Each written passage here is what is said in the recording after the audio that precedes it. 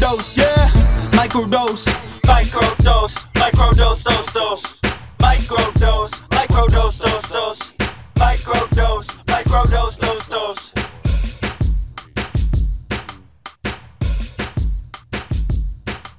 What's good, y'all? Kush Hayes here, coming to you with the newest edition of the Microdose, episode 102. Still in the Kush Hayes quarantine COVID club. Who knows how these things work, but we feel fine. In fact, worst case scenario, our lower left back hurts for some reason after doing a load of laundry. So I don't know what that means, except for the fact that we're getting old. Joining us tonight, we got a great guest, our favoriteest guest. He's been on the show more than a handful of times now.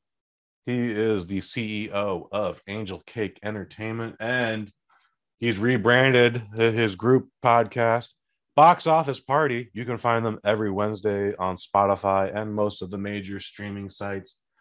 Please welcome the funniest man in the room, everybody, Drew Angelman. Drew, what's good? Happy New Year. How you doing, dude? Happy New Year. I'm doing pretty well. I've only had like slight panic attacks so far in January, 2 weeks in January, but I think this year is going a little bit better. At least it's starting out a little bit better than the last couple. But so far, I'm having a good time, and I'm happy to be here talking to you about movies.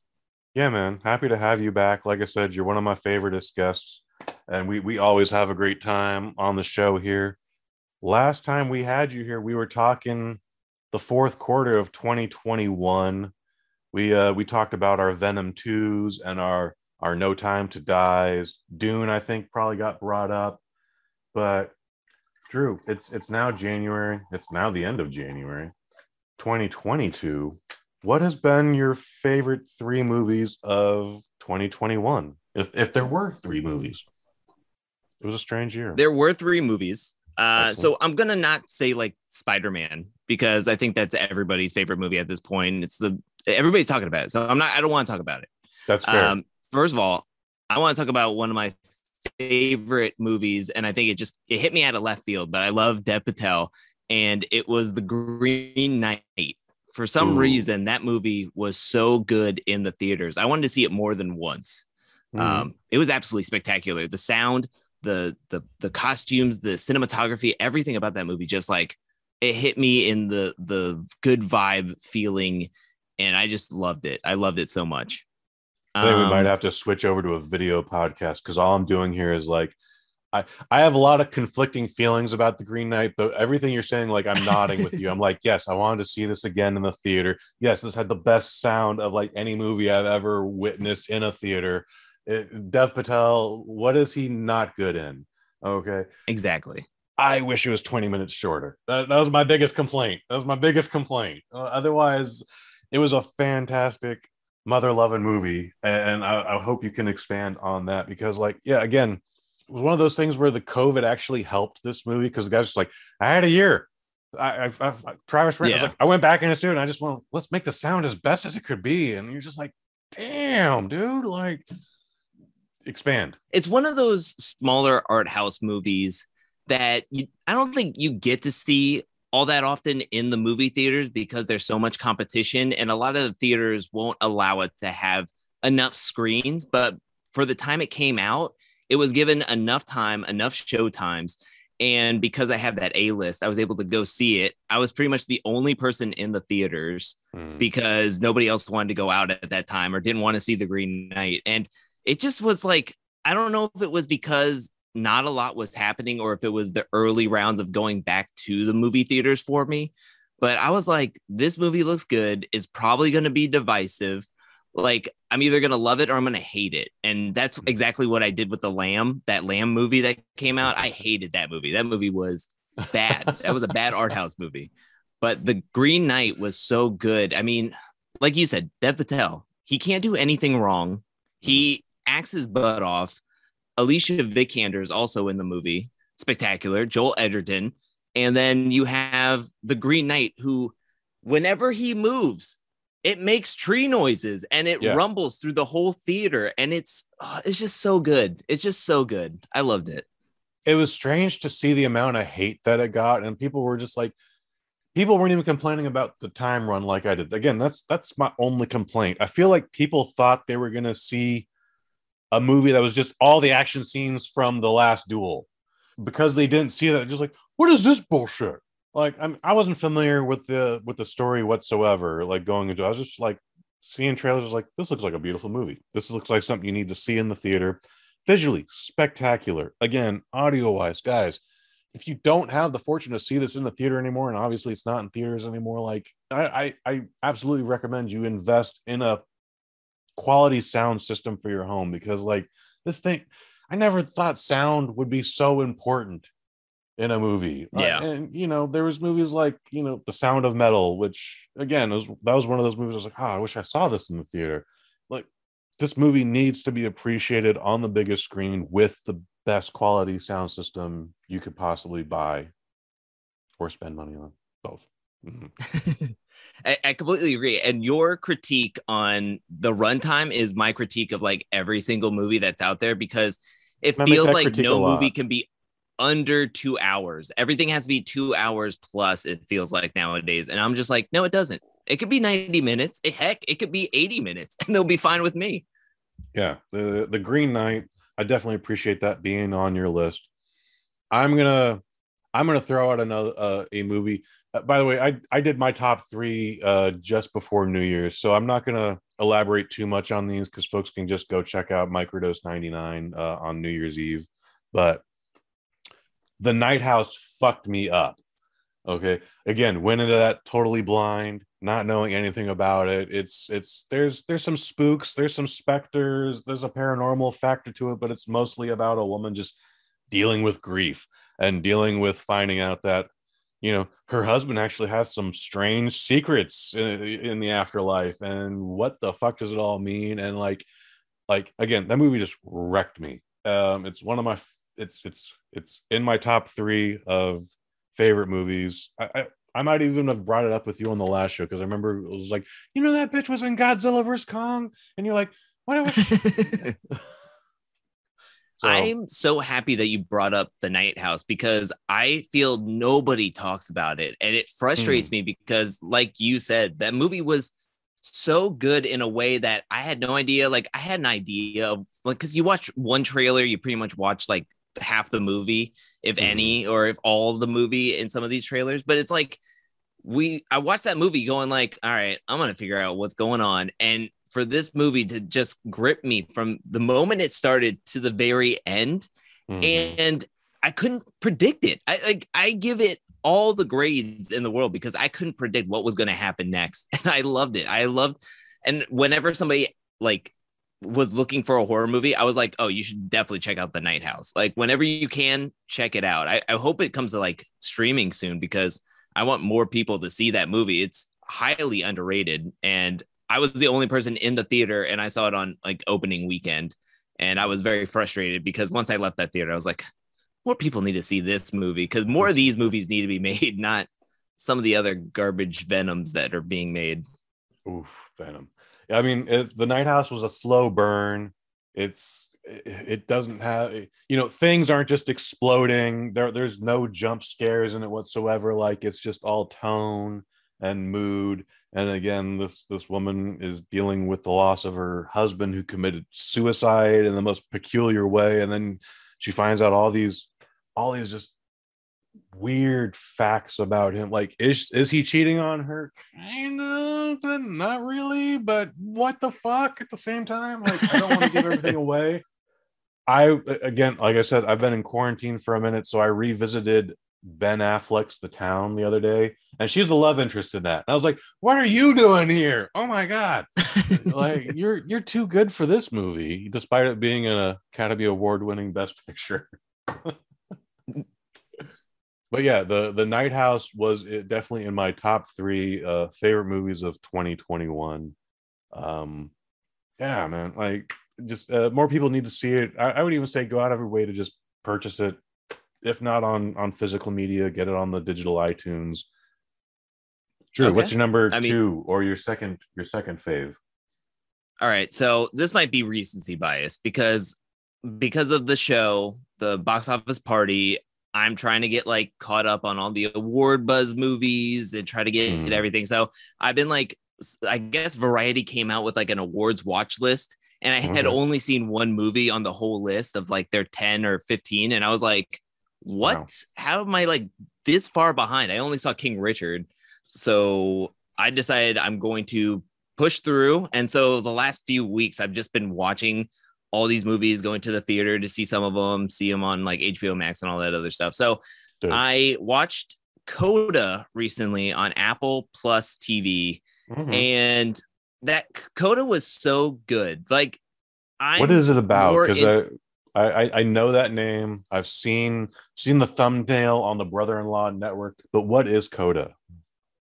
So Coda is an acronym for Child of Deaf Adults. So it's about a high schooler who is the only person in her family that can hear. So her mom, her dad, and her brother are all deaf. And so they're like in, I want to say like, they're in a official coastal region, and the way that they live, they depend really a lot on her to like help sell the fish once they catch it. She has to be on the boat so that they can go out and listen to all the sirens or the intercom thing. And then she's on top of that trying to be a normal kid, but she has to grow up so fast. And then it's like, are you going to stay with your family or pursue your actual passions in life? And it's one of those heartwarming movies. I love award movies when they actually have a message and they're original. And I think Coda is that. Coda hits on a level of a movie that just hits me on entertainment wise, heart wise, and hits my funny bone. And it just hits all the points that make me love a movie. And just because it's on the awards watch, I watched it recently. So I don't even think it's recency bias. Like I do, like with Belfast, I like that movie, but I don't think I would rarely I would I go rewatch that movie. But Coda, I would watch over and over again. It's like my Peanut Butter Falcon. For some reason in 2019, okay. I loved Peanut Butter Falcon so much. Great movie. And Coda just reminds me so much. Yeah, I loved it.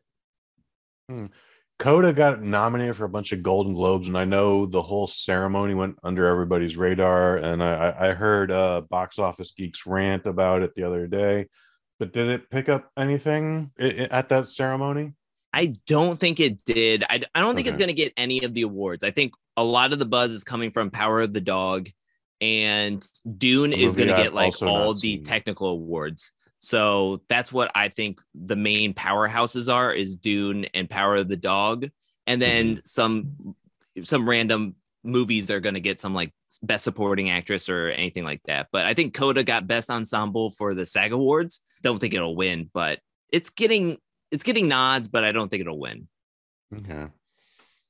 I'm pretty sure I brought this up the last time we talked also, but Zola popped up on my radar again, much like The Night House. I didn't know what it was. Like, I'm only hearing this on Facebook Buzz in the Regal and AMC app groups. Where it's like, you guys see Zola, you guys see Zola. And I was like, all right, I mean, it's a block away, so I'll go check it out.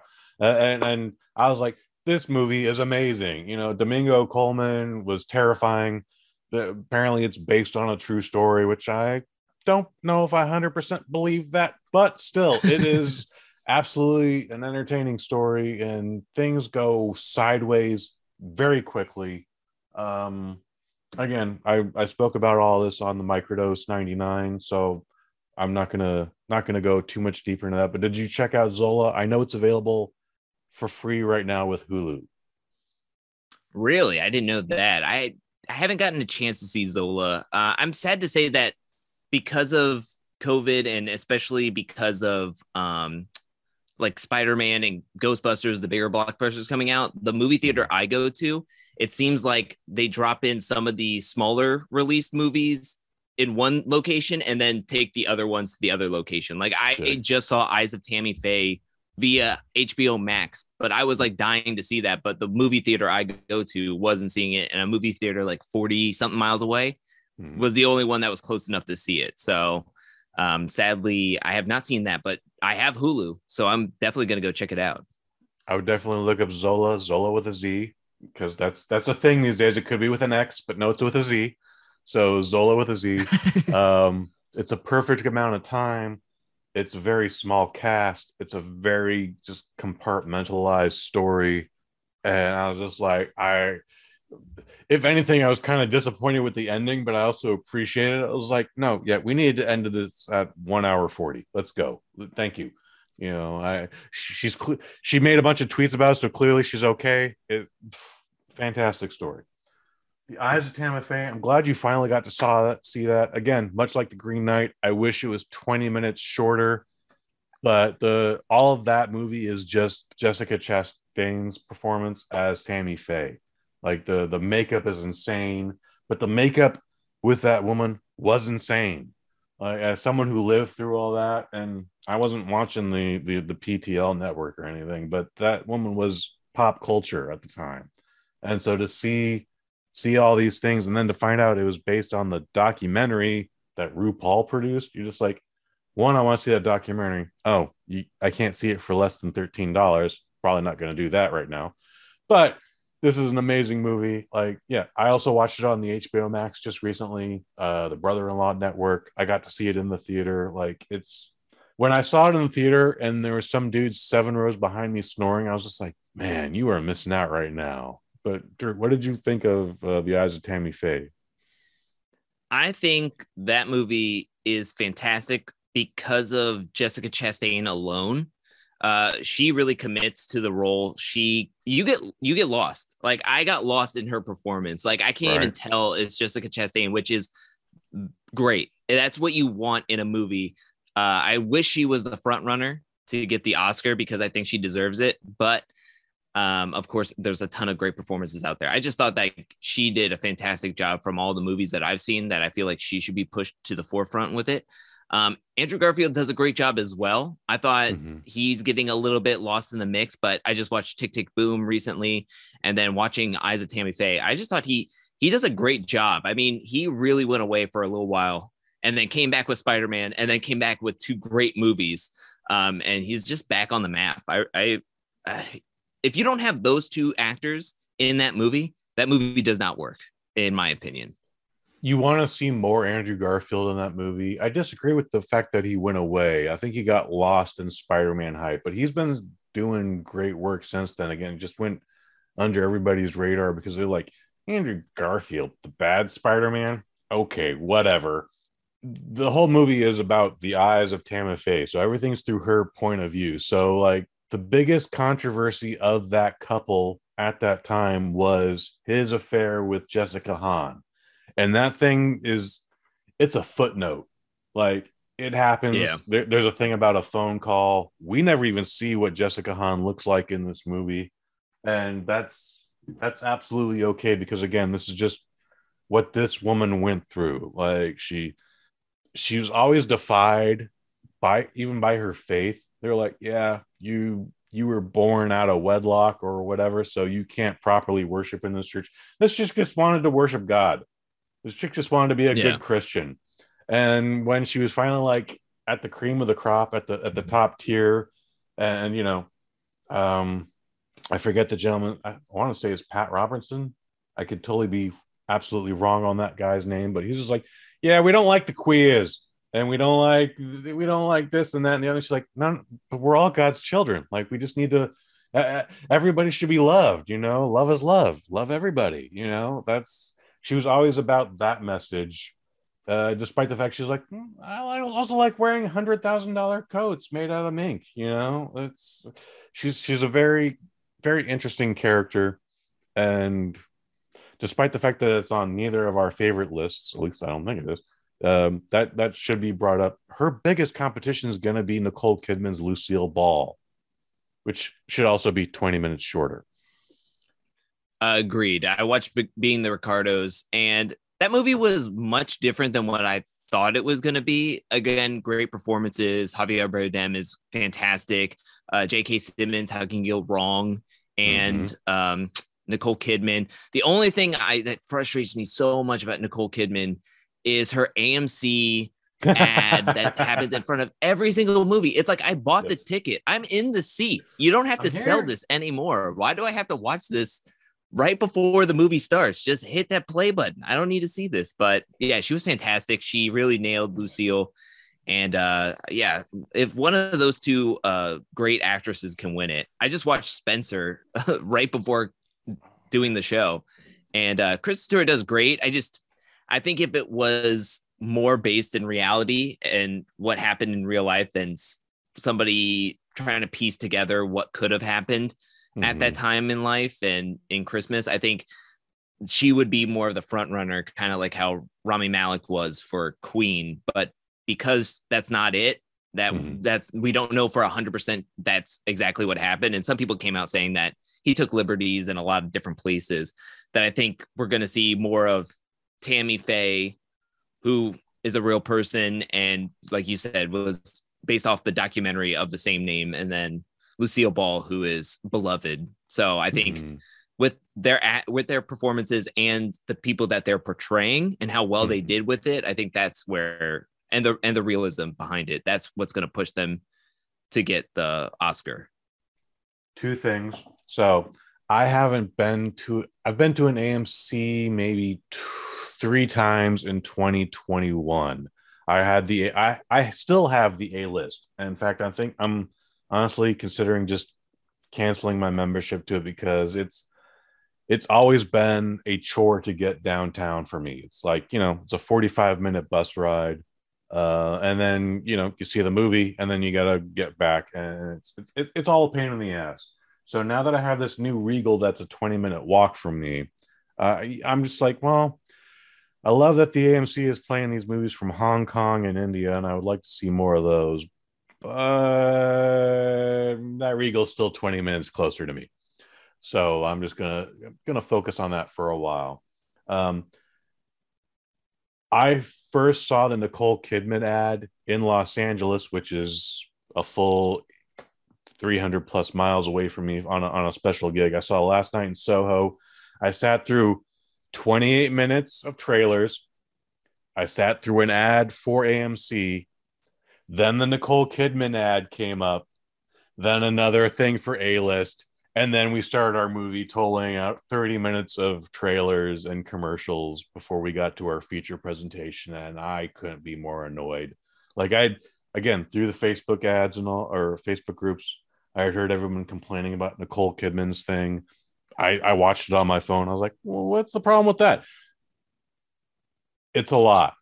It's a lot after 25 minutes of not seeing your movie that you paid money for or just spent time getting to. Having said that, yeah, the movie theaters, your trailers need to stop. Knock that bullshit out.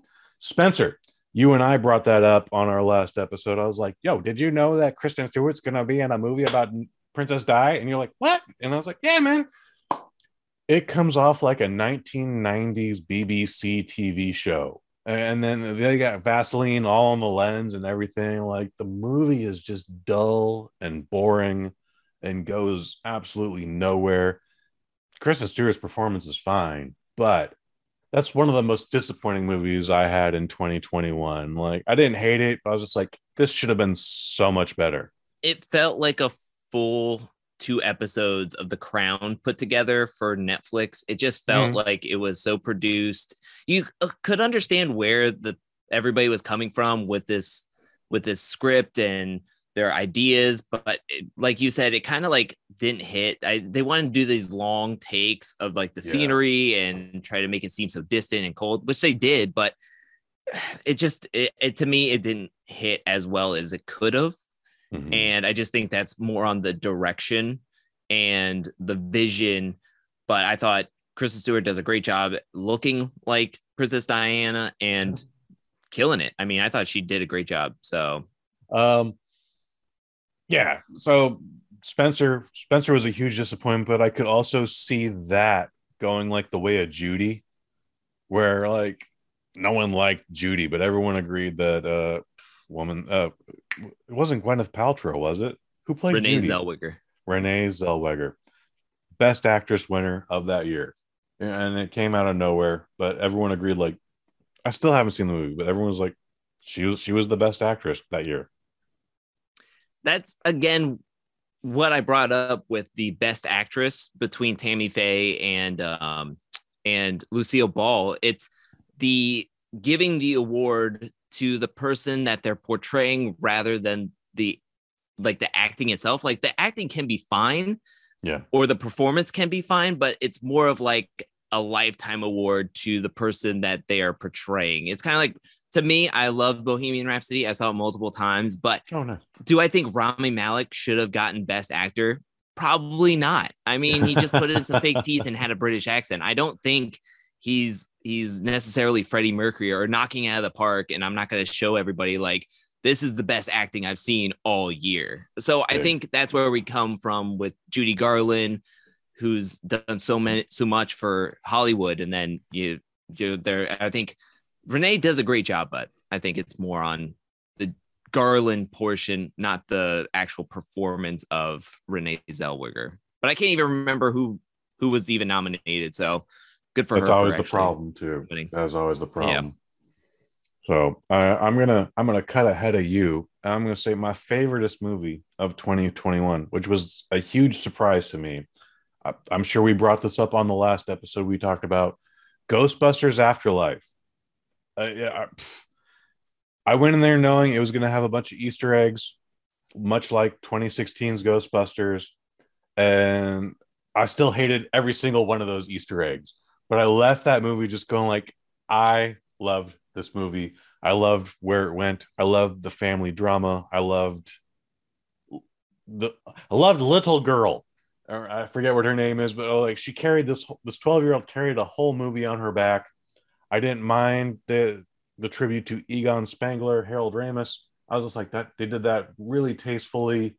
Like a lot of it is just hidden in shadow and profile. I was like, they did so much right with this. Okay, like this was going to be I did not want to like this movie whatsoever, and it became my favoriteest movie of 2021. What'd you like in 2021 the best? Well, I wish I had a backup here, because I guess I shouldn't have a backup because this is actually my list, but I also have Ghostbusters Afterlife on my list, and I was going to bring it up and talk about it because I too wasn't necessarily looking forward to this movie. Like it wasn't one of my most anticipated movies heading into the year. I was kind of like excited that it was coming out during Thanksgiving and nothing was really coming out. And I was like, I want to go see it in Dolby. I want to see they have those speakers. I want to have the big screen. I want to kick my feet up and I want to just enjoy this movie. And hopefully it's just fun. Like I went in there going like, I hope it's fun at least, because I'm sure it could be ridiculous and it could be not illogical, but at least if I leave the theater going like, that was pretty good, I had a good time with it, I was like, I would count that as a win. And it was so much better than what I could have asked for. I mean, it was fantastic. The two leads,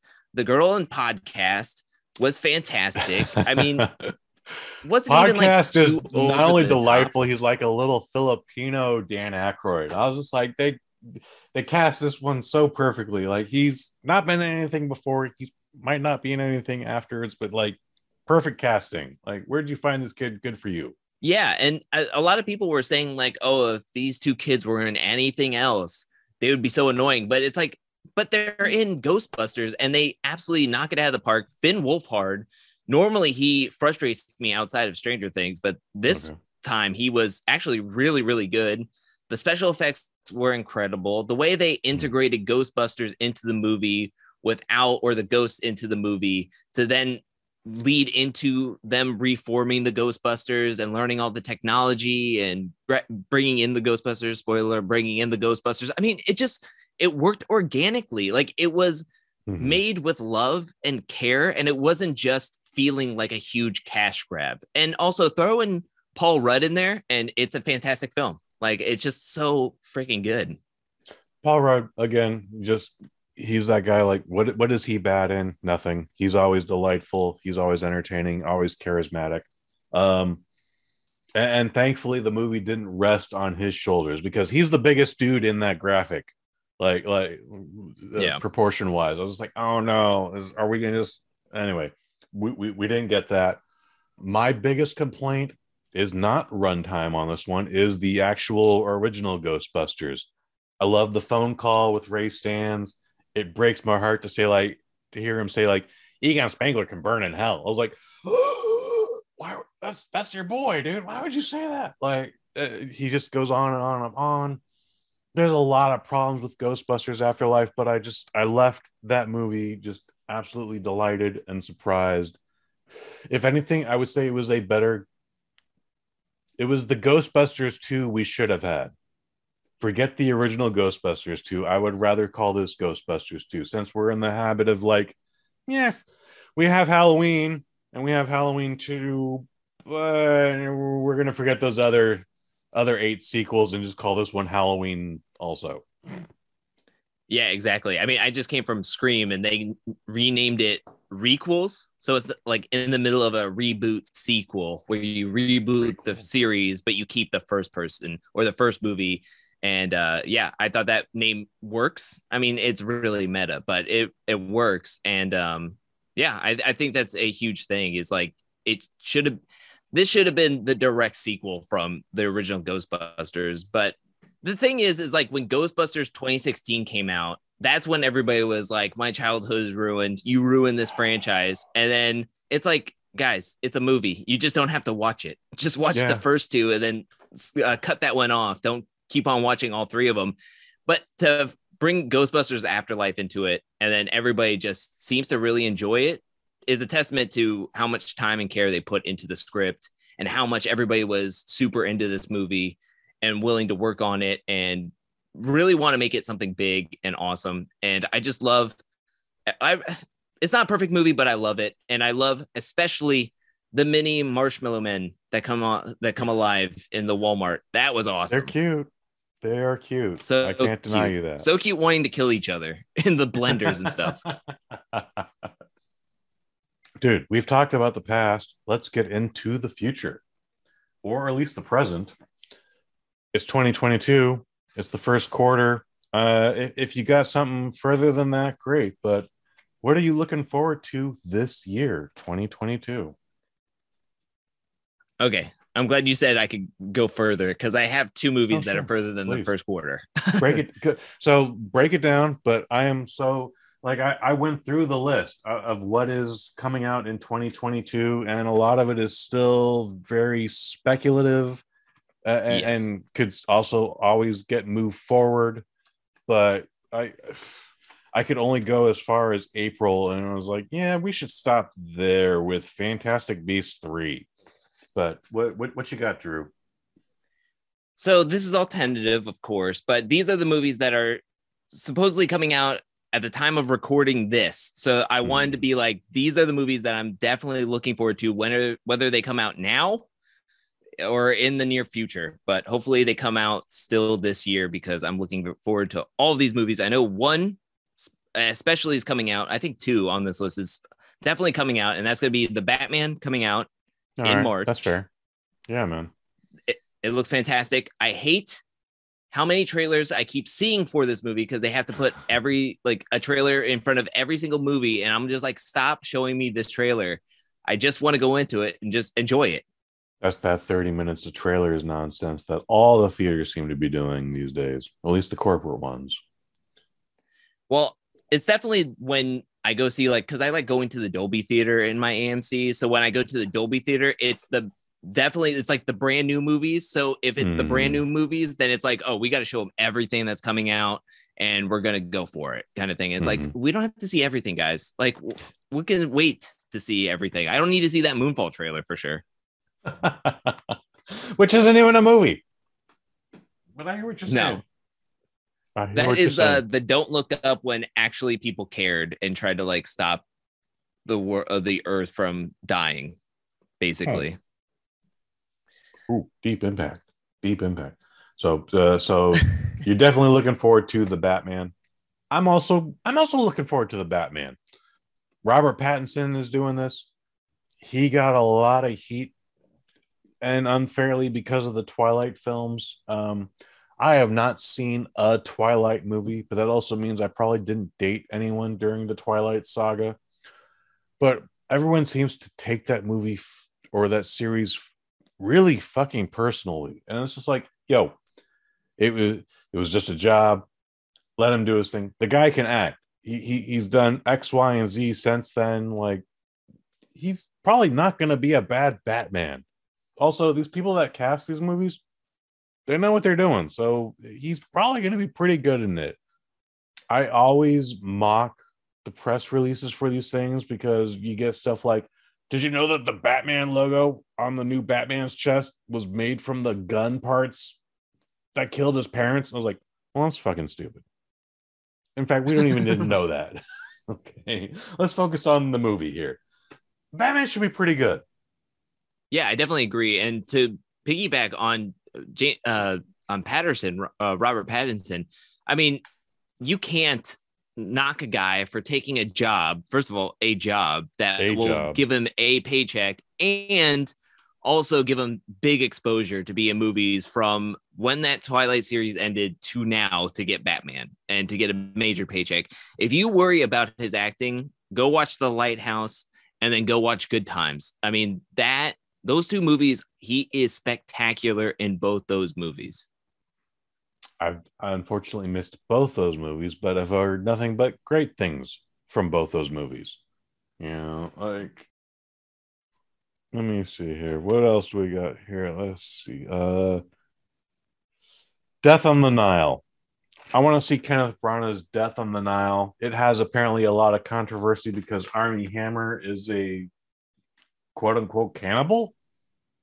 Maybe, I don't know, but the Murder on the Orient Express was delightful.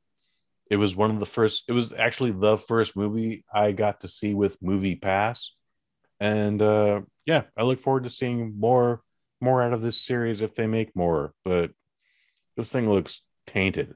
Yeah, I keep on seeing the trailer for it. I'm probably going to go see it because it's a movie and I have to watch everything in 2022 at this point. But I wasn't a huge fan of Murder on the Orient Express. I think I saw it at home when I watched it and it just completely lost me. I guess if I saw it in theaters, I would have been able to like really concentrate. But I just remember, from what I remember of that movie, I was just like, wow, this movie is not my favorite. And I checked out halfway through it. So I'm hoping Death on the Nile will be better, but we'll have to wait and see. I mean, it has a great cast except for Russell Brand. But everybody else looks great in it. Is Russell Brand in it? Now I want to see it more. Like, I did not know that. The trailers I've seen are making you understand that Gal Gadot is the star of this movie, or Gal Gadot. Gal Gadot is the star of this movie, and she's probably not. She's probably in less of this movie than she is in the trailer. Yeah, isn't she the one that's looking to be killed? Or she called Kenneth Branagh to help to help stay alive because she can't trust anybody at the party. So I feel like she could be gone first or second, how many people they're going to murder on the Nile or how many people are going to die. So Agatha Christie is only second to Alfred Hitchcock franchises. So in both of those cases, I'm pretty unfamiliar with. So I don't know what to expect from Death on the Nile in this case. Like, one of the movies that I do have on this list, and it's a guilty pleasure because I did not like the first one that came out in 2020, but this new trailer came out. It got me all excited. Whenever I see the trailer, I get a big smile on my face. And for some reason, I just want to I can't wait to see it in April, which is Sonic the Hedgehog 2. It's got Tails. It's got Knuckles. Jim Carrey is back with a really weird mustache. And for some reason, my whole critique on the first one was this doesn't feel like the game. It just felt like they just plopped Sonic in there and was just trying to make him fun for the kids. Mm-hmm. Now it feels like the game because we have Tails, we have Knuckles here, and you got the video game noises, and it just feels real now. And I just can't wait. I can't wait to see this movie. Sonic the Hedgehog, when it came out, it should have just fallen into that category of video game movies that are not good. However, everybody that watched this loved this. And there was a series before this, Drew, called The Kush Hayes Show, where we just took junket interviews, and we mixed it into an episode, and we did what we did. Sonic the Hedgehog was one of those. We still didn't see it. I don't regret it. The only thing that made me interested in Sonic 2 was Idris Elba playing Knuckles. Yeah. My experience with Sonic goes as far as Sonic the Hedgehog 2, maybe Sonic Pinball. Okay. There's no Knuckles. I barely know what Tails is because of Sonic 2.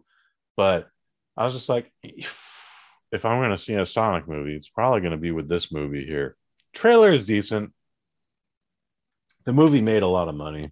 So it was only natural they were going to make a Sonic 2 out of it. And, if I'm going to see a movie, I'm probably going to see this one. I feel like it's been polished a little more, much like Venom 2, which I still hated. But I was like, it's 89 minutes and it's 20 minutes away from me. That's where we're going. I'm going to be home before 8 o'clock. Outstanding. How do you think it's going to compare to Uncharted, the movie? I think another video game movie. The good thing that has Uncharted is that it's more of like an Indiana Jones. So more people would probably want to go see it when that's being said about it. And then Tom Holland just had this big Spider-Man movie. So there's a lot going for it. Okay. Any expectation for it? Or are you just like, well, Mark Wahlberg's in it. That's probably not going to work. It should be Nathan Fillion. Well, I'm cool with Mark Wahlberg in it. So the only thing that gets me is like, I didn't play the Uncharted, and I just know that everybody was saying that it was like a ripoff of Indiana Jones, and the most recent Indiana Jones wasn't good. So I'm just like, I'll sit and I'll wait. I mean, I'm going to go see it in theaters because I have the stubs. I have A-list, and I don't think anything's going to be coming out near it. So when it comes out, I'm just going to be like, cool, I'll watch it. But I'm not expecting any like groundbreaking, exciting stuff that I haven't seen from other adventure movies. I feel like it's just going to be a wash, rinse, repeat with Spider-Man / Mark Wahlberg in it. Yeah, your Uncharted comes out the week after Valentine's Day. So when they said they were making a movie and Tom Holland was finally in it and all that, and I was like, it's probably going to be okay, but nothing. It's not for me. It's not for 43-year-old Kush Hayes. I'm not looking forward to it. I mean, it's going to be a movie, and it's probably going to make like over 100 million, probably maybe 150 million. But to me, I'm just like not. I got Indiana Jones I could watch. I just, unless it comes out with something revolutionary, I'm just like, okay, cool, whatever. There you go. That makes sense. What's the top movie you're looking forward to in 2022, if not the first quarter? All right, so I just want to give just a little throw out there that I don't know if it's coming out, and I have no idea what it could be about, but Nope is coming out, the third Jordan Peele directed movie. I loved Us. I love Get Out. Whatever he does, I will be sitting my butt in the theater watching it at least once. But I have no idea what Nope is. I don't care what it's about. I'm going to be seeing it no matter what. I don't care who's in it. I don't care anything about it. I'm just going to go watch it. But my number one most anticipated movie of this year is Spider-Man Across the Spider-Verse Part 1. I'm a huge Spider-Verse fan. It was so good. I saw it twice in theaters. It was fantastic. I've listened to the soundtrack multiple times. I've seen the movie countless times. I bought the Steelbook at Best Buy when you could buy Steelbooks at Best Buy rather easily. And now the new trailer popped out, and I'm just like, I can't wait. Like, it's coming out end of the year, I think closer to September, October. So I really, really hope that it does come out. It stays in that time zone, and I will see it at least once in theaters for sure. And yeah, that's my most anticipated movie. I can't wait. That's a sequel to Spider-Man Into the Spider-Verse, the animated movie with Miles Morales. Correct. It is. And it looks like it's going to be at least a trilogy, because the full title of this one is Spider-Man Across the Spider-Verse Part 1. So I'm guessing that they're going to be making a Part 2, and it'll come out either the following year or in 2024. Whenever it comes out, I will be seeing that one as well. But hopefully it's just as good, if not better, than Into the Spider-Verse, which is going to be a hard thing to hit because it was such a huge, great. It was such a great film, and I think that. But I have full trust in everybody that's on this project, and I think it's going to be really, really good. I've seen the trailer, and I was like, this looks less than what we had with Into the Spider-Verse. Yeah, I don't know what it is. I appreciated that they aged him a little more, but at the same time, it's just like, this. I remember seeing that first trailer where he shoots off the building and the glass breaks and all that. I was like, yeah, this is going to be it. Did I think it was going to win an Academy Award? Nope, but it still did. Feels like they're trying to do just more multiverse stuff. Why do we need that? Well, first of all, I don't know what's going on with Marvel. I saw the Eternals. That was a stinker. I saw Black Widow. Not that great. Loki was somewhat fun. To me, we're getting to the point where I'm getting super fatigued by Marvel.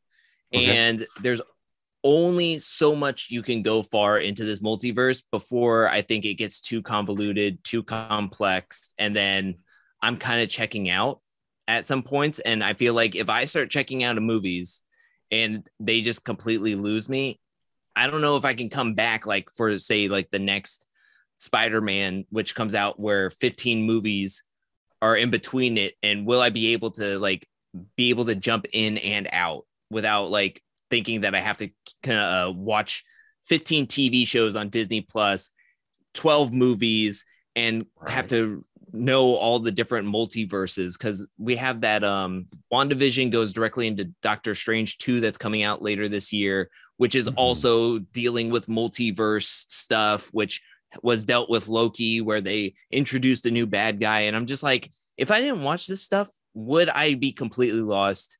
And I'm almost at that point where I watch Eternals going like, I wasn't excited for this movie, and watching almost 2.5 hours. It was 2.5 hours. Watching 2.5 hours of it, I was like, this movie sucks. And if I don't want to watch a Marvel movie, I'm just not going to do it, because I feel like my intuition is correct in that aspect. And if that one's pivotal for me to have to watch all the other Spider-Mans or whatever, then sayonara. I'm not going to watch all these. Box Office Party is the name of the show. They come out Wednesdays on all the major streaming platforms at Box Office Party. You can find that on Twitter at box.office.party is where you're going to find that on Instagram. Drew's Reviews. You're going to find that there with Box Office Geek and Hamcock. Is there anything you want to add, sir? No, if you're interested in hearing three guys talk about the box office earnings, predictions, movie reviews, I would greatly be thankful if you guys checked out the show, left a review, or just checked it out. I mean, it would be great. But it's really, really fun. We're having a good time. It's three of us just talking about movies from week to week, and having a good time playing games and just talking. I mean, it's just nice to talk about new movies, box office news, and kind of like connecting with other people through the art of movies like we're doing today. There you go. Otherwise, folks, check out Waffle Box Podcast. You can find that on the BosNet.family. Otherwise, it's on YouTube, wafflebox.podcast. This is the best part of Wednesdays. You can always check that out. Otherwise, for Drew Angelman, I've been Kush Hayes. You've been you.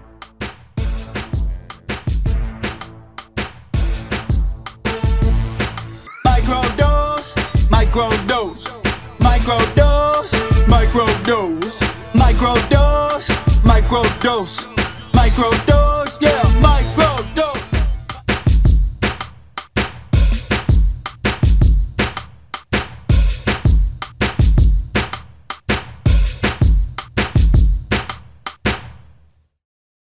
from the BosNet family. It's like I bought the Yes. ticket. I'm in the seat. You don't have to I'm sell here. this anymore. Why do I have to watch this